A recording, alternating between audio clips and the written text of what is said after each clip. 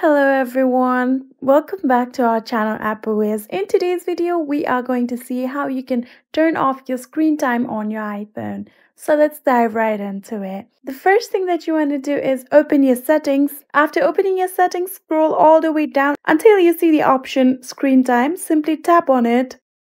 After tapping on it, again scroll all the way down until you see the option turn off app and website activity. So on the older version of iOS, there would have been an option of turn off screen time, but on the version 17 of iOS and later, turn off app and website activity is there. So simply just tap on it and then enter your screen time passcode.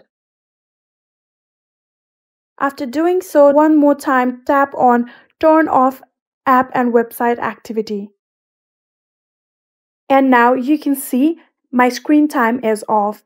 My phone can no longer track my screen time. Very simple and easy process, right?